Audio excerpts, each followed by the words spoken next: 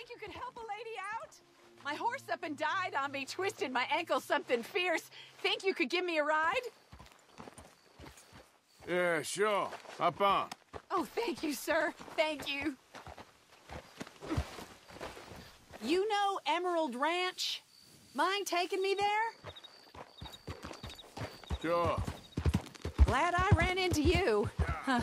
I raised that horse, you know. Raised it since it was just a foal.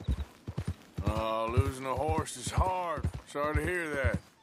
Yeah, that horse did right by me. Better than my husband, truth be told. That fool, always complaining, but does he do something about it? Man barely lifts his hand to wave the flies away, aside from to lift a drink, of course. Marriage, for me, has been nothing but trouble. But Biscuit, he was a fine animal. Loyal, smart, brave. Didn't take no guff, not from no one. Had one of them mountain boys pull a gun on me once. I was riding up near the Dakota and had stopped by a nice warm patch. Must have dozed off, but I wake up and find some nasty piece of work pointing a rusty shotgun straight at me. Well, he gets wheezing on and I must have made some sort of noise because the next thing I know, Biscuit had nipped his ear clean off. Kicked his hide, too, as he was hollering away. Didn't think a man could run so fast. Oh, yeah? Yeah, had a good laugh on that one. I tell the husband, what does he do? Should have never gone over there, honey, he says. Gee, thanks. So, you live at Emerald Ranch, then? For the time being. I was looking for work. They was looking for some help with the gardens. If I waited any longer for my husband to put food on the table, I'd have died of starvation. I'll be moving on soon, though. Emerald Ranch, well, it's a strange place. How so?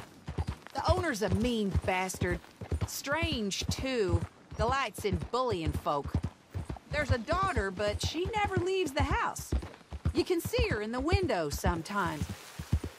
When I asked about her, everybody told me to leave it alone. Found an old saloon there, all shut down now, but I went in to have a look, and there's bullet holes, old blood stains. Something definitely happened there, but I couldn't figure it. Just an uncomfortable feeling to the place. Either way, it's time I left, especially now I lost that poor horse. I'll collect my belongings and be on my way. Back home? I guess. I bet my husband's right where I left him, bottle in hand.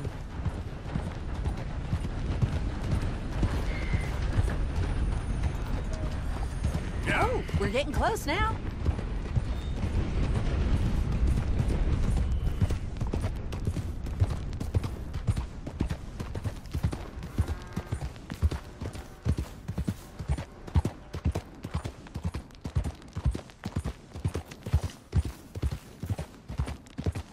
Here we go. This is great.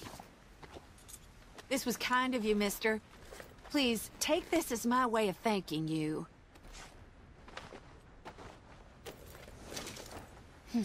Appreciate it. What a lousy day.